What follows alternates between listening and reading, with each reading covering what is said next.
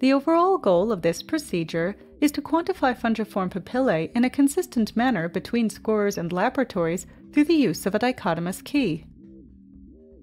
This is accomplished by first staining the subject's tongue blue with a food dye and adhering a filter paper with a 1 cm cutout to the tongue.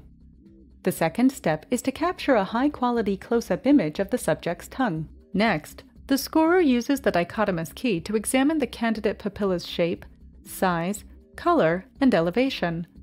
A papilla that is not amorphous, is at least 0.5 mm, pinker than the background, and is not recessed, is scored as a fungiform papilla. The final step is to confer counts between two scorers and ensure counts are within 10% of each other.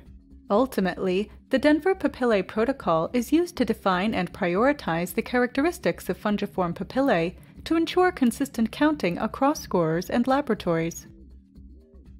The main advantage of this technique over existing methods such as the Miller and Reedy protocol is that it reduces the subjectivity of scorers when quantifying fungiform papillae. It does this through clear definition of each characteristic and through use of a dichotomous key to ensure that all structures classified as fungiform papillae meet each of the criteria.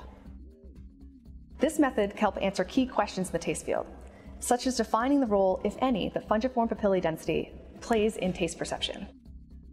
We first had the idea for this method when we had our citizen scientists count fungiform papillae using the Miller and Reedy method, but we noticed that the counts varied wildly for the same tongue image. Talking to the scorers revealed that they had prioritized the characteristics differently and varied on how they counted papillae that met some